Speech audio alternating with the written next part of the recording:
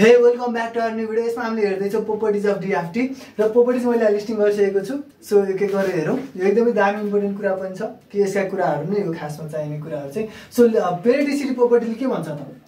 यदि याक्सन हामीलाई दिएको गिवन सिग्नल चाहिँ के छ त भन्दाखेरि पेरिडिक छ भने पेरिडिकको मतलब हो त्यो चाहिँ के छ त याक्स n plus n equals to के छ त याक्सन छ भने यदि यो पेरिडिक छ भने हाम्रो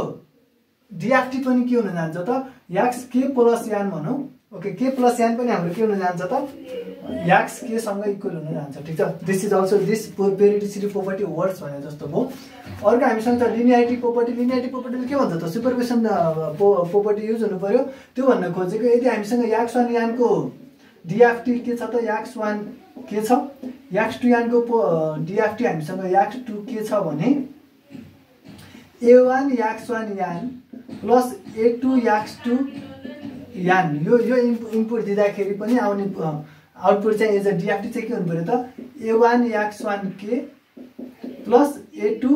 याक्स 2 k सँग मिल्ने हुनु पर्यो. सो यो प्रोपर्टी होल्ड गर्यो भने चाहिँ हामीले के हुन्छ त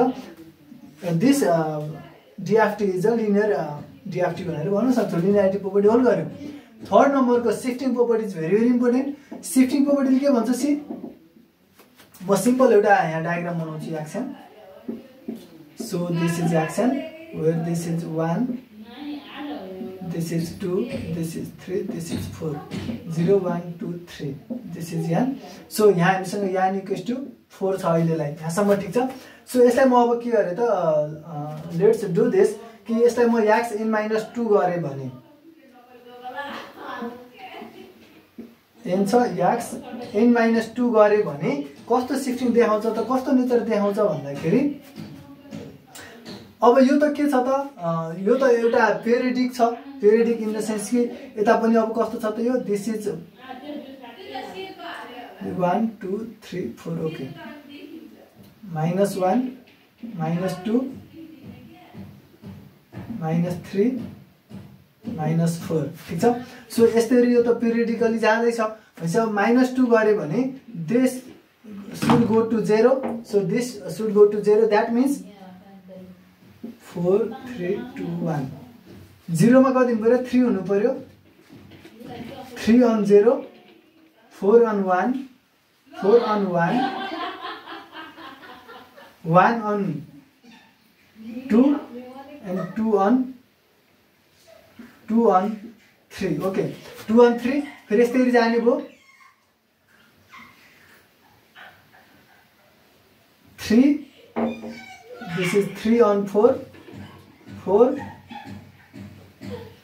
1 2 यस्तै गर्दै जाने भयो. ठीक छ. सो यो मध्येको हाम्रो चिज चाहिँ कुन हो त भन्दाखेरि हाम्रो त्यो हामीले लिने भने त n सम्मको हो सरी n-1 सम्मको हो. भनेपछि हामीले 0 देखि 3 सम्म लिने हो. 0 देखि 3 सम्म हामीले लिने हो. 0 देखि 3 सम्म लिँदा हामीले के देख्न सक्छौं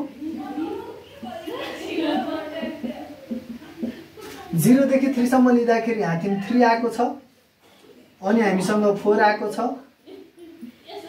अनि हामीसँग 1 आएको छ र अनि हामीसँग 2 आएको छ 1 2 3 0. So this is our याक्स n-2 actually. So शिफ्टिङ कस्तो शिफ्टिङ भइरहेको छ भन्दाखेरि हेर्ने हो भने यो चाहिँ सर्कुलर शिफ्टिङ भइरहेको छ. यसको मतलब यो फर्स्ट जुन छ फर्स्टकै अब दुईवटा एलिमेन्टलाई चाहिँ n-2 गर्दाखेरि चाहिँ यो दुईवटा एलिमेन्ट चाहिँ सर्कुलरली शिफ्ट भए जस्तो देखिन्छ. So this is the शिफ्टिङ in DFT जहाँ चाहिँ सर्कुलर शिफ्टिङ भइरहेको छ. तपाईले देख्न सक्नुहुन्छ यो दुईवटा पार्ट चाहिँ यसरी आइरहेको छ. यसलाई हामीले कसरी पनि डेनोट गर्न सकिन्छ भने यसरी डेनोट गर्न सकिन्छ याक्स n equals to n-k. Okay याक्स n-k modulo n जसलाई हामीले यसरी पनि लेख्न सक्छौं याक्स n-k n. यो भन्न खोजेको यसको भ्यालु चाहिँ के हुन्छ भन्दाखेरि यदि सपोज यो याक्स -k भित्रको जुन रिजल्ट आउँछ त्यो रिजल्ट चाहिँ याक्स याम भनेर मैले माने भने यो याम चाहिँ यदि याम प्लस यान हुन्छ इफ याक्स याम प्लस यान को भ्यालु राख्नु पर्यो हामीले if yam is less than 0. यदि यो नेगेटिभ छ sorry greater than or equal to okay less than 0 भयो भने चाहिँ के गर्नु पर्यो हामीले याम प्लस यान यो दुईटा भ्यालु जोडेर राख्नु पर्यो नभए हामीले के गर्नु पर्यो त याक्स अफ याम चाहिँ राख्नु पर्यो if yam is greater than or equal to 0 भयो भने ठीक छ यो कुराले चाहिँ सर्कुलर सिफ्टिङ जनाउँछ इन DFT सो यो कुरालाई प्रुभ गर्नको लागि हामीले के गरौँ त याक्स n - 2 को भ्यालु हामीले याक्स nबाट फाइन्ड आउट गरौँ है त सी याक्स यो 0 हो भनेपछि याक्स ड्यास भनौँ अहिले चाहिँ मैले अब याक्स ड्यास यान इक्वल्स टु याक्स यान - 2 भने याक्स ड्यास यान भनेको हाम्रो याक्स n - 2 छ भने याक्स ड्यासको 0 मा के हुनुपर्छ याक्स 0 - 2 भनेको यो त अब शिफ्ट भएको छ 4 ले सो याक्स -2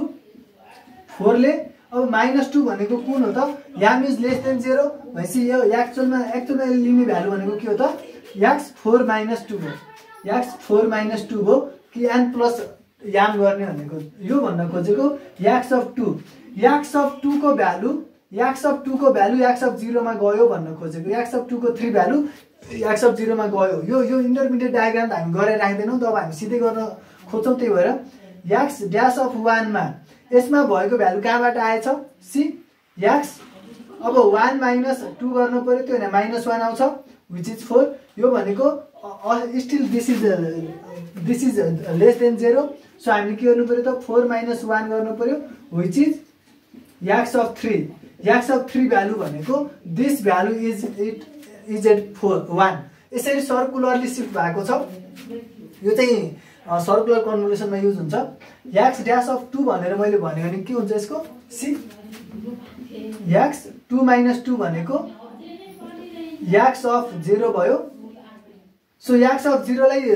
4 - 0 गरेर याक्स अफ 4 भन्ने चिजै छैन हामीसँग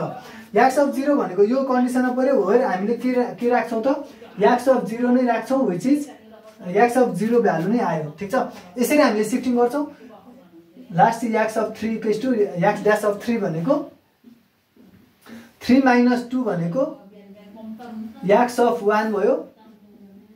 व्हिच इज पोजिटिभ भ्यालु हो भने greater than or equal to 0 को लागि हामी याक्स अफ 1 नै राख्छौँ सो याक्स अफ 3 मा आएको भ्यालु भनेको याक्स अफ 1 को भ्यालु हो यसरी चाहिँ सिफ्टिङ हुन्छ केमा त DFT मा ठीक छ so this is all about shifting र सर्कुलर सिफ्टिङ हुन्छ त्यो चाहिँ थाहा पाउनु पर्यो र अर्को एउटा कुरा चाहिँ यदि याक्स m - n यसरी पनि हामी डेनोट गर्छौँ m - n प्लस n छ भने यसलाई हामी यसरी डेनोट गर्छौँ ओके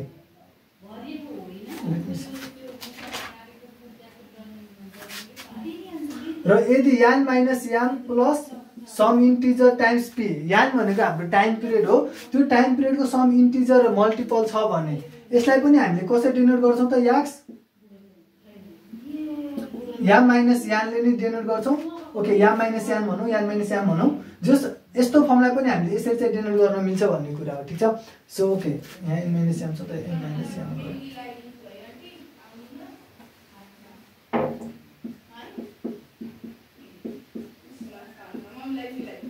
यदि इंटीजर मल्टिपल अफ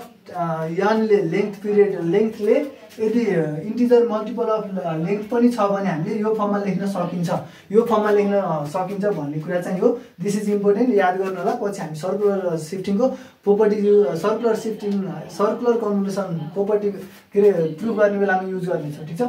सो यो सँग अब हामी जाउँ सर्कुलरली इभन एन्ड अड मा ओके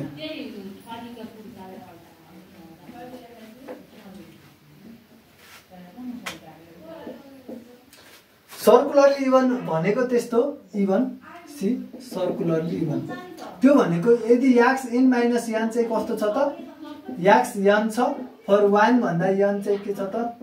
n सम्म छ भने n माइनस 1 सम्म छ भने भन्न खोजेको कस्तो भन्दाखेरि सी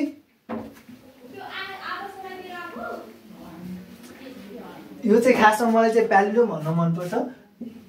यदि 1 मा भएको भ्यालु यो 1 को यो 2 को हो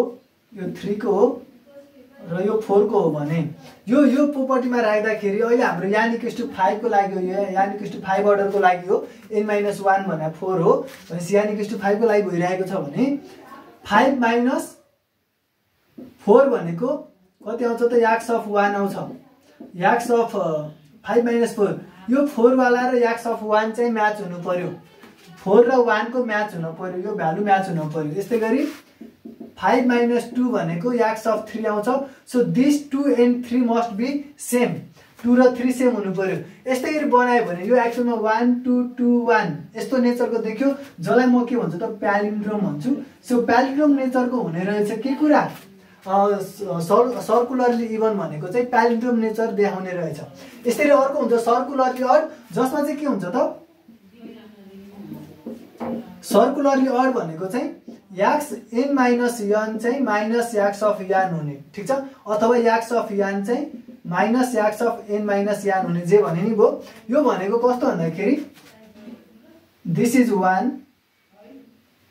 see this is 2 this is 3 this is 4 2 3 4 यस्तो टाइपको जहाँ चाहिँ के भइरहेको छ त यो 1 र 4 को भ्यालु पनि इक्वल हुनु पर्यो 1 र 4 को भ्यालु पनि इक्वल हुनु पर्यो र अनि त्यसको म्याग्निट्युड चाहिँ अपोजिट हुनु पर्यो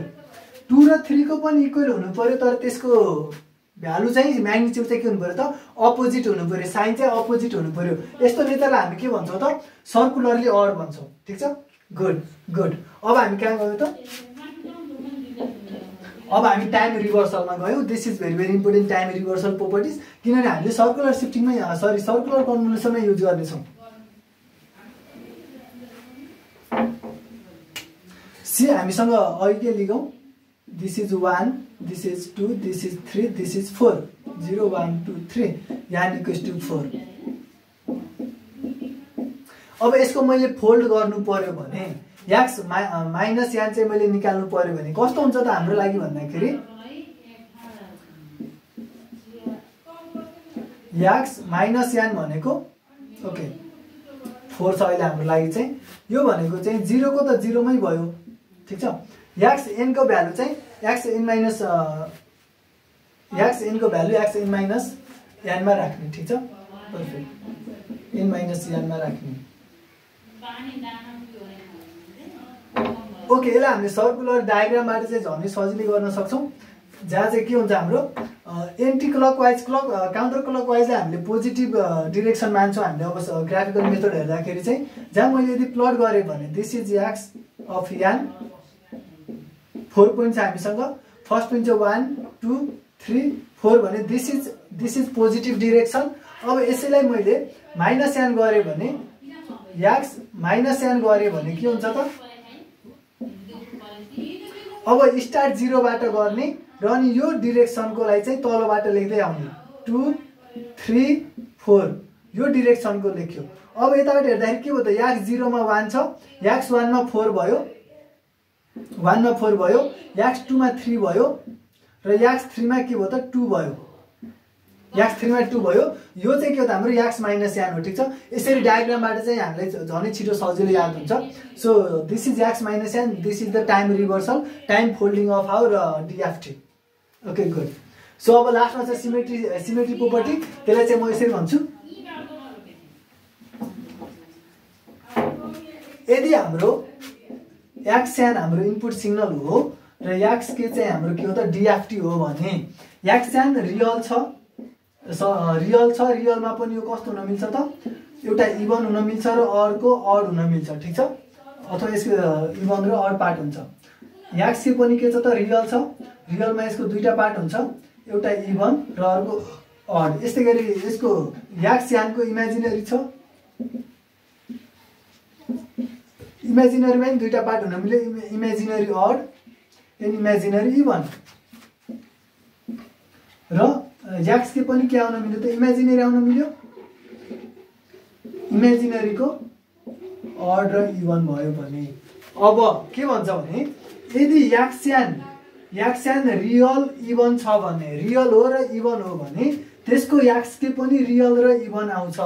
गुड त्यस्तै गरी याक्स यान यदि रियल अड हो भने त्यसको याक्स के DFT चाहिँ इमेजिनरी अड आउँछ त्यो हामीले फर्मुलाबाट हेर्न नि सकिन्छ यिनीहरूको इभनको प्रोपर्टीहरू युज गरेर यही प्रोपर्टीहरू युज गरेर तर हामी त्यो लफडा गर्दैनौँ किन हामीलाई डेरिभेसन आवश्यक छैन सो यदि याक्स्यान चाहिँ इमेजिनरी छ र अड हो भने त्यसको याक्स के कस्तो आउँछ त रियल अड आउँछ गुड यस्तै गरी याक्स्यान चाहिँ इमेजिनरी इभन हो भने यसको याक्स के चाहिँ इमेजिनरी इभन आउँछ ठीक छ यो म्यापिङ सम्झ्यो भने चाहिँ सिमेट्री प्रोपर्टी चाहिँ थाहा हुन्छ सिमेट्री प्रोपर्टी पनि हामीले गर्न सक्छौँ this is all about the properties of DFT अब हामीले यी प्रोपर्टिजहरू युज गरेर अरू कामहरू गर्नेछौँ thank you so much for watching this video सम्पूर्ण इन्जिनियरिङ नोट्सका लागि kailaba.com भिजिट गर्न नबिर्सनुहोस् kailaba तपाईँहरूकै लागि छ थ्याङ्क यू